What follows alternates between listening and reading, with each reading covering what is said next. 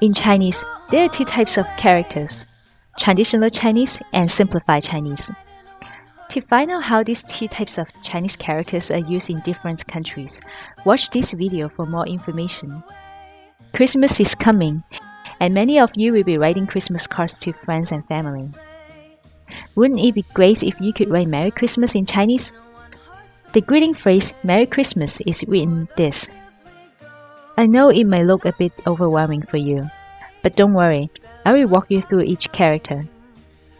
And since our focus is on how to write the characters, in this lesson, I will only cover 2 writing rules in Chinese. The first character is sheng.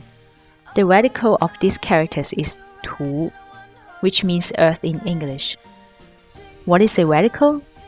A radical helps a reader to discover the deeper meaning of each Chinese character.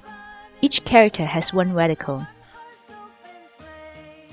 So, our first writing rule is always start your writing from top to bottom. Next, dan. The radical is yan, which means speech in English. Now each time you see this radical, you know the characters you're reading is speech related. This character may look complicated, but it has only 8 strokes because it has a combination of falling and turning strokes. So, here's the second rule. Always start your writing from left to right. The next character is jie. The radical is cao, meaning grass, and it has 5 strokes. Again, writing from top to bottom.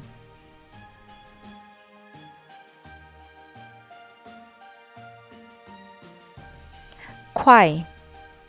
The radical is xin, which means heart, and it has 7 strokes. You write it from left to right.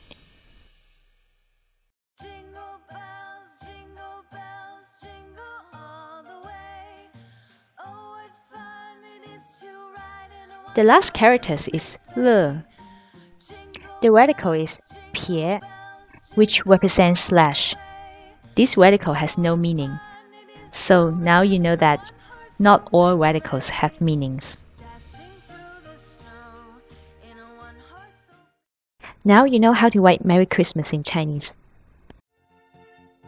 Congratulations on completing this lesson. These are not easy characters for beginners, so I'm proud of you. And don't worry if you didn't follow the correct stroke order. For now, you should feel good about yourself. We will continue to learn how to write more Chinese characters over time. But now, please fill out our questionnaire and subscribe to our channel. Happy learning! Bye!